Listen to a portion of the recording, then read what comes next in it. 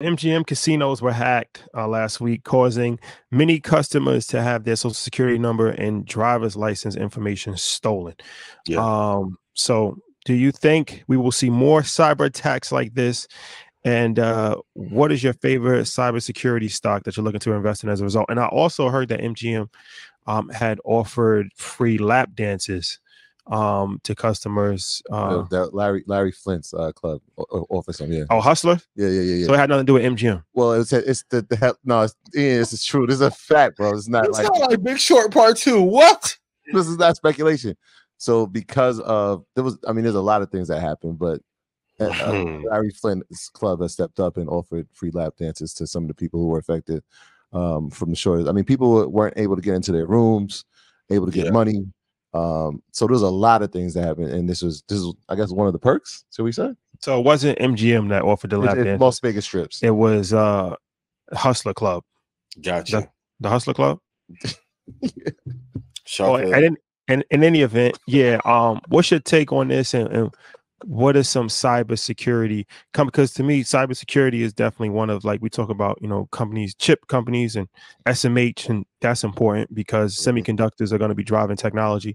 We talk about artificial intelligence a lot, but cybersecurity is probably one of the most, if not the most important areas to the society currently, and will be even more important over the next 10 years. When you look at all technology becoming bigger and bigger and bigger, then security has to come into play as well, right? Because it's like, all right, if we're going to rely almost 100% on tech, and security, it's always safety first. So cybersecurity goes hand in hand with the evolution and the scaling of tech, whether it's artificial intelligence, whether it's semiconductors, whether it's social media, whatever.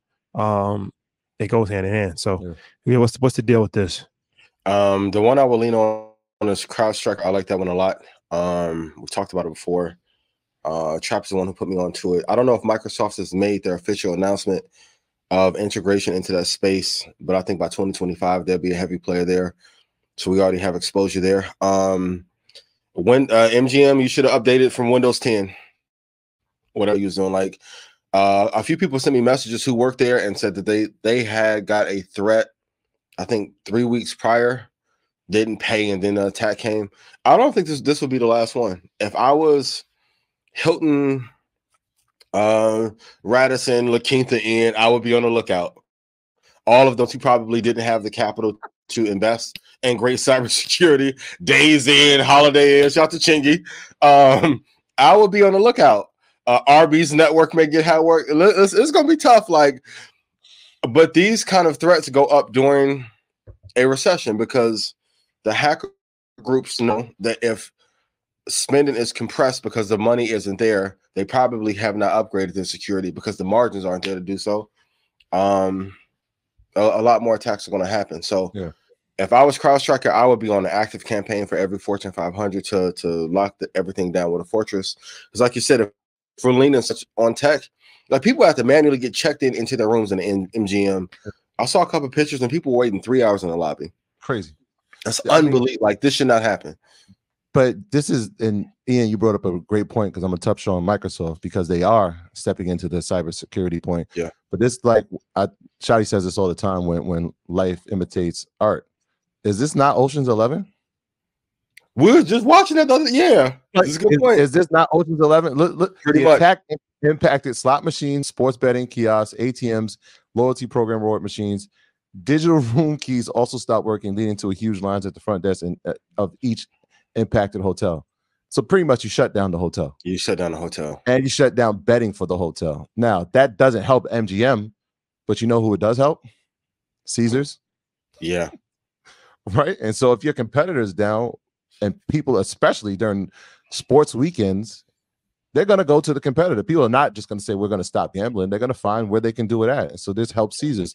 And so I'd be interested to see the profits that they made from that week. But from a stock standpoint, 2 months ago, Microsoft made headlines that they were going into cybersecurity space. Yeah. And they asked the CEO of Palo Alto, what does this mean? Do you look at them as a competitor? And his thing was like, no, not as a competitor, but what it does do is validate the space. And we talk about cybersecurity all the time, whether it's CrowdStrike, whether it's Zscaler, Palo Alto, Cloudflare, and we had a conversation about Cloudflare last night. But it validates the space and talks about the importance of it going into the future. And if you have a company like Microsoft coming in, I mean, we've seen what they've done historically through all their verticals.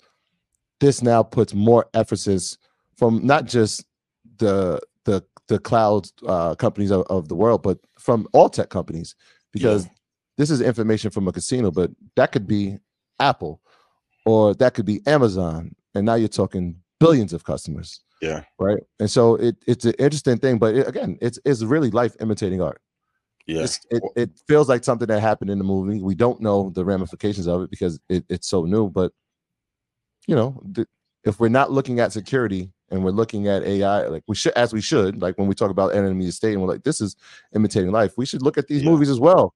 Like this can happen. There's in a fact, lot of foreshadowing. they did it. Right. Yeah. It's a lot of foreshadowing. And I hope that it doesn't. Could happen to Instacart, could happen to Publix. Like, please be on the watch. This is why, like, this is really key. Palo Alto Network, I like a lot. Do you think it's delusional to say that Microsoft gives it validation, though? Is it delusional? I mean, them coming into the space. No, you have to look at it. If I'm Palo Alto, how are we going to be better? Yep, or partner.